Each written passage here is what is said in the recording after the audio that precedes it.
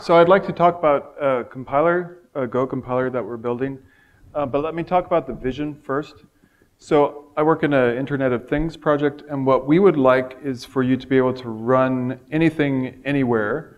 And what we mean by that is to be able to develop as well as run your code. So develop your code, debug it, run it on your laptop, run it on your phone, run it on your refrigerator, run it on your toaster, all these different kinds of devices. And they're going to be different machine architectures and different platforms.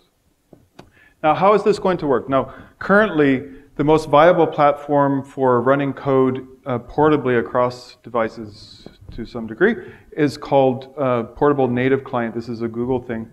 And it's a sandboxing technology. It only runs in Chrome.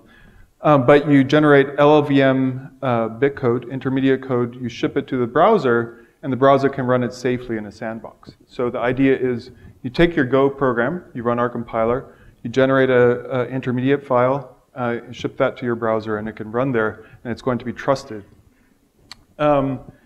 This is, in the future, this will be probably WebAssembly. This will be a cross-platform intermediate representation, but I'm going to talk about the native client work that we're doing. Okay, so this is LLVM.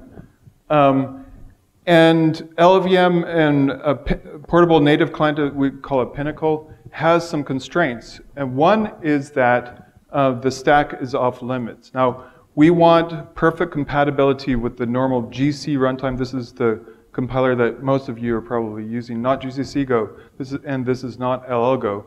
We want absolute compliance with the normal GC runtime.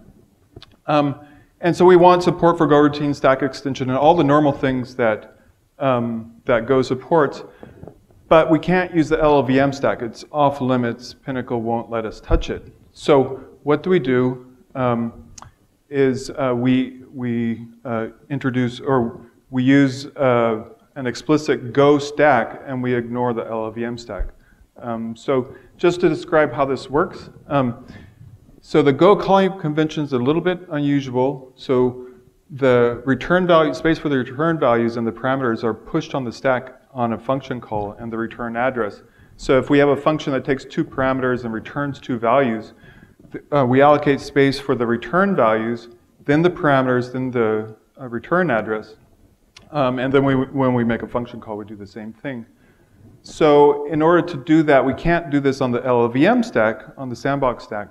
So we just generate code that performs these operations explicitly and pass a stack pointer. So if you see there's a function f that takes a stack pointer, and we allocate that explicitly and push the parameters and return values on that stack.